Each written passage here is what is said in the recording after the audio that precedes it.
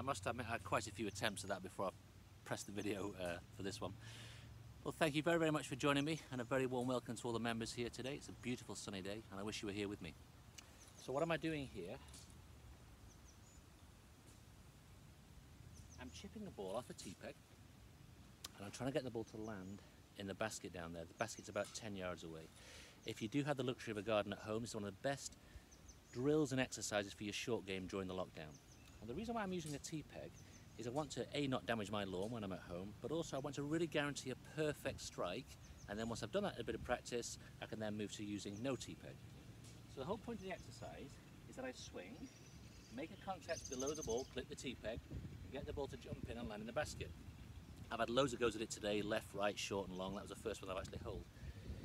So the key to the technique is this. Watch my hands here. Fantastic drill during the lockdown this. And that motion there shows you how the hands work during the swing. We slide the club during the swing. We're not looking to dig or chop, but we slide the club like this. And this motion here, the hands and arms moving backwards and forwards, guided by the body, help create the motion and the feeling of the hands bring the club slowly underneath the ball here. So as I swing, it's a nice slow motion, gently back, gently through. Bit short that one. Now the junior captain sent me a video last night of him chipping 4 balls, 3 of which went in first time round.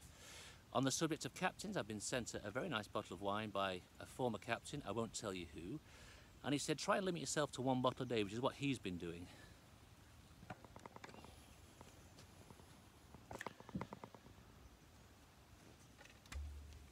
So, cheers, former captain. Very kind of you, and I admire your abstemious self-control at limiting yourself to 1 bottle a day. Good health to you all. Don't drink too much in the lockdown, and hopefully I'll see you all soon. God bless.